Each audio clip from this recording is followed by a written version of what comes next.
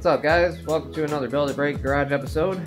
In today's episode, we're going to start modifying some coilovers to go on Scotty's Saturn. He's got brand new max speed or something, like the cheap eBay ones, even though you can't see it because my Dory's bumper is all off, but we got brand new coilovers. So these are the cheap ones, the cheapest ones that you can completely buy, and I'm excited to see how they ride and see the difference between the red sled and these on Scotty's car, and it'll be interesting to actually finally be able to put to bed how these things ride compared to the Racelands.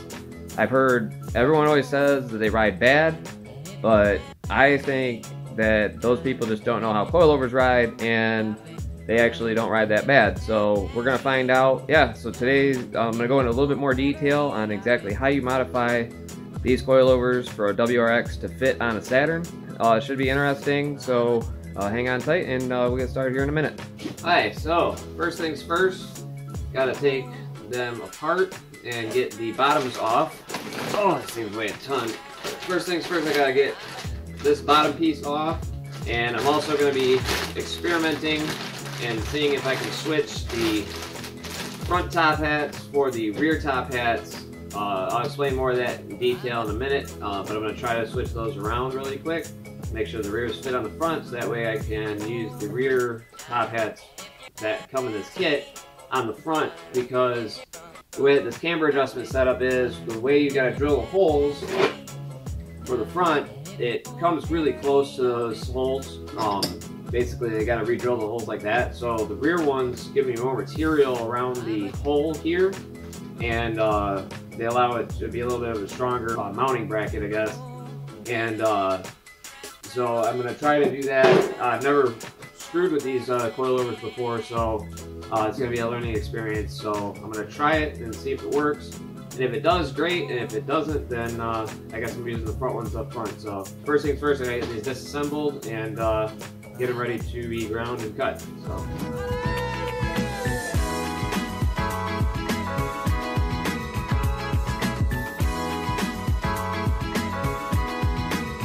Alright, well, I got all the bottoms off of the coilovers, as you can see. Got them all off, and I even took the rear top hats and put them up front, and it did fit.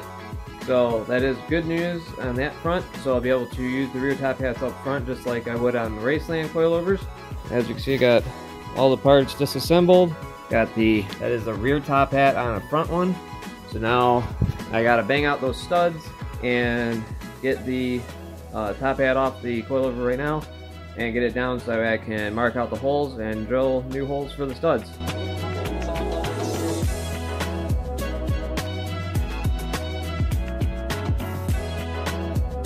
Okay, well, I got all the coilovers all apart, got all the pieces that I need to modify ready to go. The next thing to do is to pound out these studs out of the top hat so I can get ready to move. The thing you gotta do is you gotta have something that allows for the stud to come out as you're pounding on top of it, and I always put the nut up top here so I don't bang in the threads. That's the next thing I'm gonna do, is I'm gonna get all 6 of these studs out, and then we're gonna start figuring out where our holes go. Okay, so I got all the studs beaten out, and I luckily, since I've done this so many times, have a template basically to use as for where the stud locations are.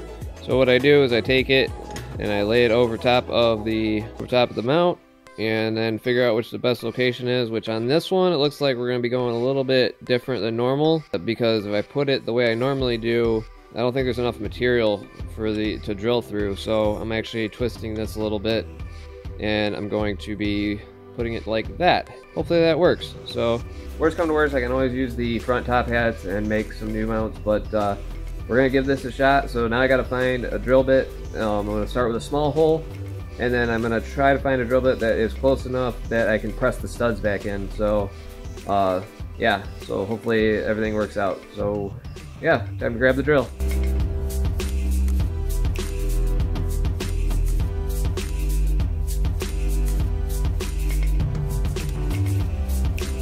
Okay, well, I got all the holes drilled on the first top hat. So a little trick that I like to do on the second top hat is, since they're both the same piece, I bolt them together, as you can slightly see, and now it gives me a template to be able to perfectly match from one side to the other.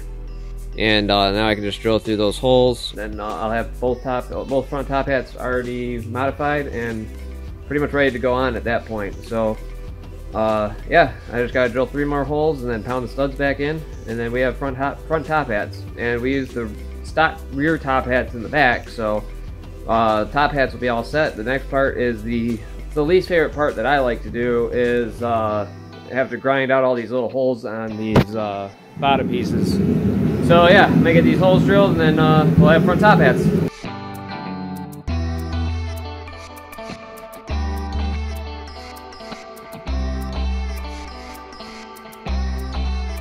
Okay, and just like that, I have both drilled out and ready in the right holes. Now, if you do it right, and you find the right size drill bit, you can see that the studs are just barely poking out, just kind of in the hole a little bit. So a good whack with the sledgehammer will get them stuck, and they'll be just like they were when we received them. So super easy. The top hats are the easiest part of this whole modification. The hardest part is getting these holes here drilled or ground down so that way they fit onto the Saturn knuckle. So there's 8 holes, and that's going to take most of the time. And you got to have a good rotary bit on a die grinder, and it has to be like carbide or something, because those are very thick metal. It's going to take a while, it's going to take a steady hand, and it's a pain in the ass, but I guess you're going to watch me do it, so let's get to it. Okay, so now we got the top hats all set up. Next is to grind the holes down in the hub area, hub knuckle part where it bolts up to the knuckle. I'm not sure what it's called, but it always helps to have a spare knuckle laying around. The fronts and the rears are the same spacing, so you can use the same knuckle for all 4 of these. As you can tell, basically you can get the 1 bolt in, and then you can see here that one needs to be ground down, but we're going to grind down the bottom one so the top one lines up, so you can have camber adjustment, and the back one needs to be ground so you can get it in. So what I recommend is getting a bench vise and locking it in, so you have a nice service, nice to be able to hold on the part. And yeah, next part is to start grinding it. So this is the least favorite part. As you can tell, I'm wearing safety glasses now because metal goes everywhere with these. I mean, if you're not wearing safety glasses, I guarantee you're getting metal in your eye. So safety first on this for sure. Trust me, you don't want metal in your eye. I've got metal in my eye before. They had to pick it out with a pick. It was not fun, and it almost made me pass out in the doctor's office. So highly don't recommend getting metal in your eye. So definitely take precaution, wear safety glasses when doing this, because it is going to go everywhere. This is the biggest pain in the ass about doing this whole modification. So yeah, I'm going to go ahead and get started. Only 8 holes to go.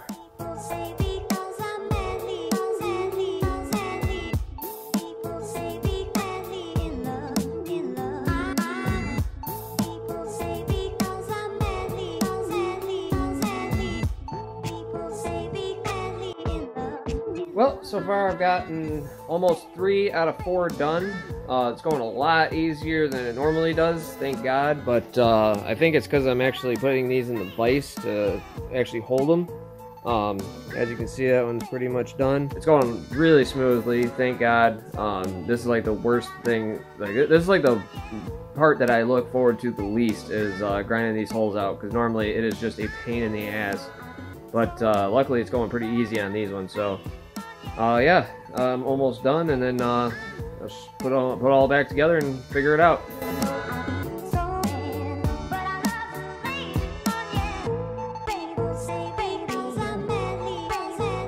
Okay, and now I got all 4 done. That actually took me less than an hour, which was amazing. Normally it takes me a little bit longer than that because I give up halfway through and then have to restart, but these ones went really smooth, really easy. They're all ready to go. I'm going to go ahead and set them up onto the coilovers. I took some measurements of my old shock, which I will show you. I have a set of coilovers that I previously had on Midori. These are the rears. Now, this right here shows you where the lock ring is.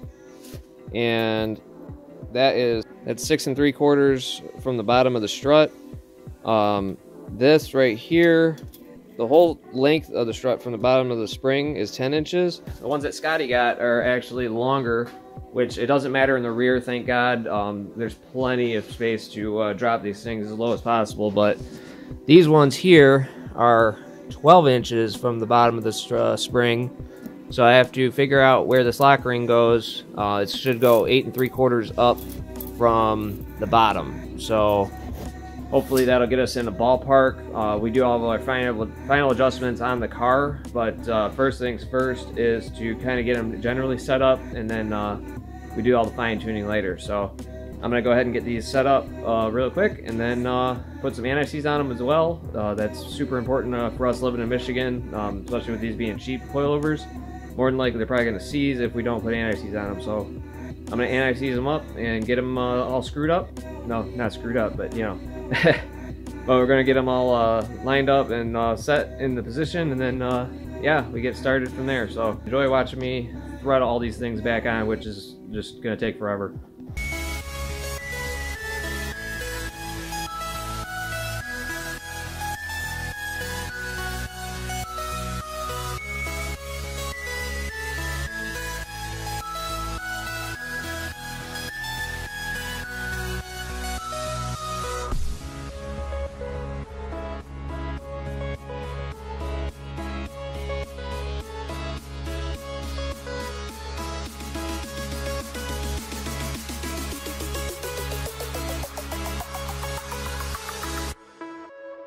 And just like that, we have 4 coilovers pretty much ready to be installed onto the car.